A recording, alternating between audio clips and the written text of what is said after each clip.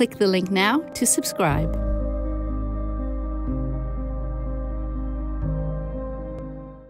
A'udhu billahi minash shaitanir rajeem. Bismillahir Rahmanir Rahim. Alhamdulillah, reminder from myself that the hikmah of awliyaullah in our lives is something that you can't imagine. That Sayyidina Khidr salam is in the tariqat Naqshbandiya al-Aliyah, and if that was confusing for Nabi Musa salam, imagine that normal people in the interaction with the tariqah and the depth in which the tariqah is located into the heart of Sayyidina Muhammad by its signs and its miracles is the immensity of knowledges that are flowing.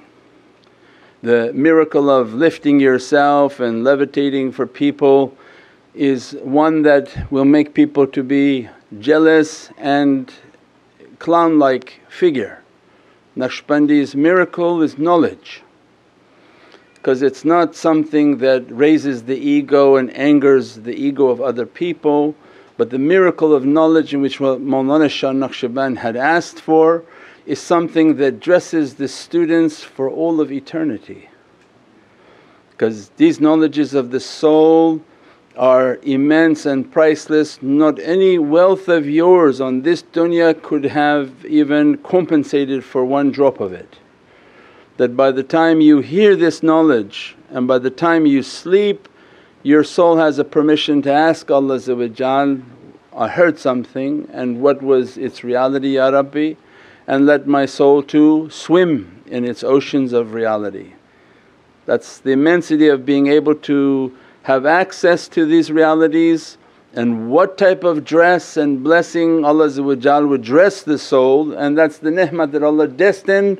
I want you to hear this, and from all over the world they click either now, later, or in I don't know how many years, because this plays for a long time. Soon as they hear it and Allah open for them that opportunity, their soul will have access into its realities for all of eternity. So the miracle of knowledge is that which dresses and is the food and the sustenance of all haqqaiqs, and the mirage of the soul is in the mirage of ilm, and these are the ilmu yaqeen. Through that ilm opens up the aynul yaqeen, the vision and the reality of your soul with its spiritual power, and as a result you swim into the oceans of haqq yaqeen. When we see from the immensity of their connection that they begin to teach us that bravo for those whom are in different areas and doing their charity work for the organization.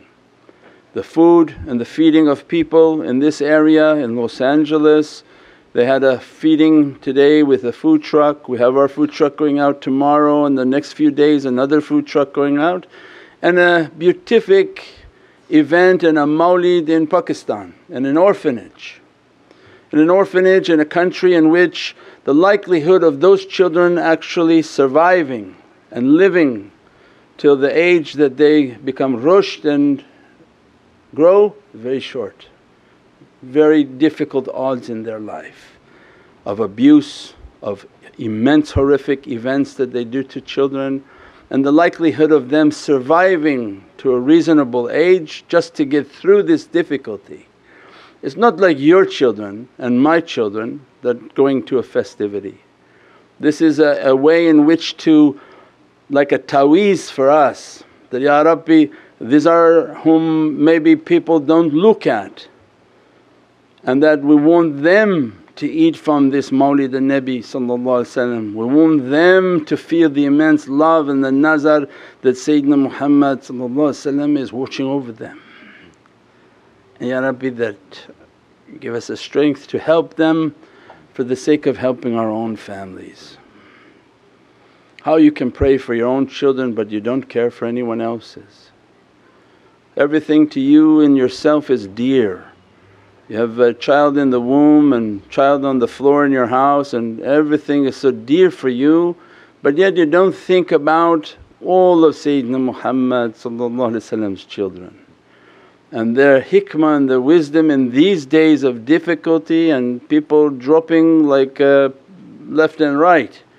from sicknesses, from calamities, from violence, from things that can't be even imagined, then they're inspired like a ta'weez, a protection, immediately help those in need.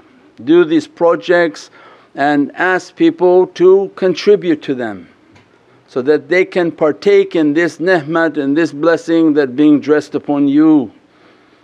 And the efforts that your people are doing, they want people to share in that blessing. And you can't understand the immensity and how Allah works to take away difficulties until the day in which you don't give, you don't do, and you don't do according to your ability. Your life was not to come to take an immense paycheck and pay off your mortgage fast. That's a Wahhabi mentality. That's a weird mentality that you think you're just going to pay everything off, and Allah gave you this immense rizq of which none of it is going out to the people, and this was about you paying off your mortgage fast. Who cares about your mortgage fast? You have 30 years, why you have to do it in 5? What are you doing? There are people who could be eating from that. How much you could be doing of good with that. Means that shaitan comes to fool us and think, no, this is wise. It's not wise. Those whom Allah gave a substantial rizq and sustenance to, they're held accountable for when they die. The only thing they ask Allah, not let me go back and make my prayers, but Ya Rabbi, let me go back and give all my charity. These accounts I left for my kids and for my family and for my estates and how they're going to spend it. The only thing they're going to ask Allah, let me give it before you give your accounting to me, because they're going to be inspired within their heart, you didn't reach your darajat, you didn't reach what Allah wanted you to reach. You reached only the station of self-gratification.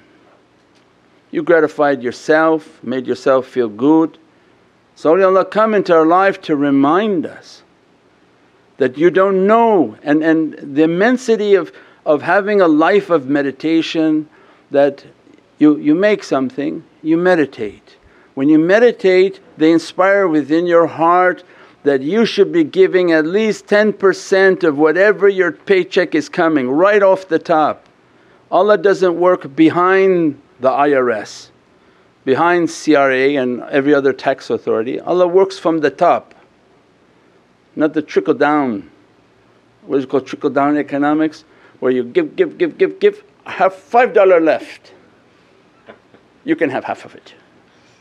And Allah just take from the top, and you purify your rizq and your sustenance. And this is why zaki is to be purified. So we said many times, a reminder always from myself, in a time in which we live with sickness is rampant, all sorts of calamities are on the earth right now, visible and invisible to everybody. Zaki means to purify. The sustenance we make is making us sick.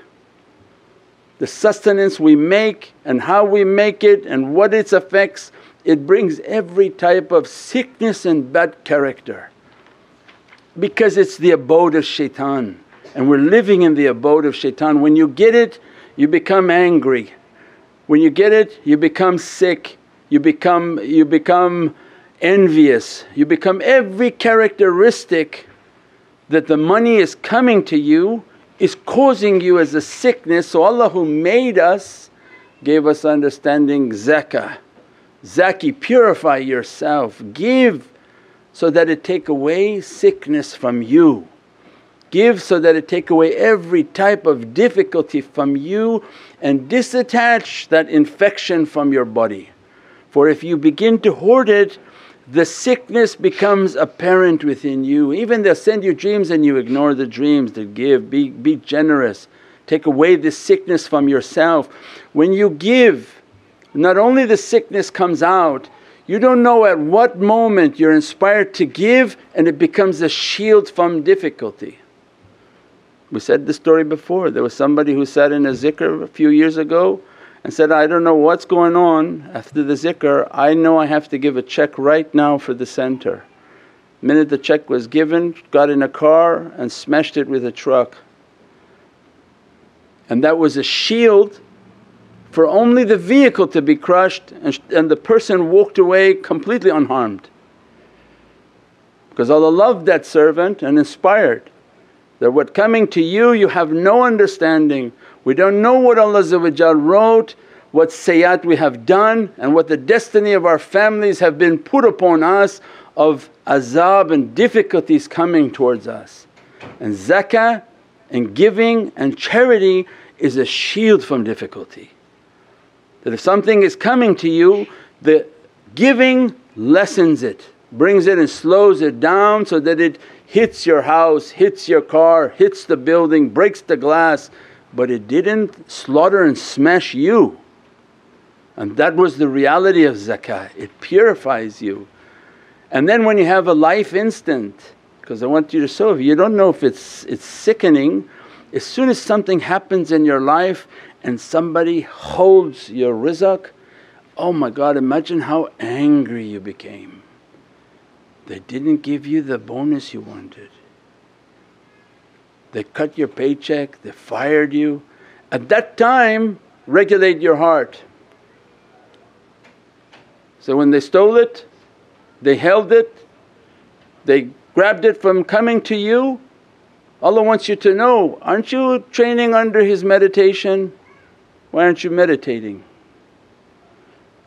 Your heart is now panicking, it's shocked, it's angry, firing off letters, belligerent. Some people become violent, some people they change colour for money. Then Allah is teaching, that's why I was sent a dream, give zakat. That money is making you sick, do you see what it's going to do to you? Faith is not a casino, Iman is not a casino. The casino is you say, I'm going to put my chips, whatever comes in I'm going to give a percentage. Faith is no, I'm going to give in Allah's way, inshaAllah Allah open for me. Ameen. That's Iman.